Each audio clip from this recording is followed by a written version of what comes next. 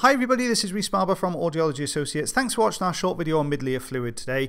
So we're talking about the mid-ear space. Now it's really important that we keep this space nice and clean and free from infection. So the way we do that is we produce a fluid in this space called mid-ear fluid, and that gets drained down the eustachian tube, taking any bugs and bacteria that are trying to enter the mid-ear space from high up in the throat there. So it gets washed down with the fluid, and then we swallow that away without even realizing we're doing it into the stomach, which kills the bacteria.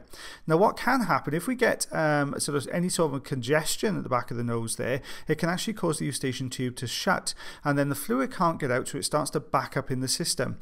Now this causes a mild hearing loss, and patients would describe a little bit of popping and crackling as this starts to clear. In most cases this will clear itself in about 6 weeks time and drain away on its own, and then the hearing will return back to normal. Now in long-standing issues this can be called mid-ear effusion, and this can cause a few other issues, but in most cases it resolves quite quickly. Thank you for watching this guys, and as always, take care.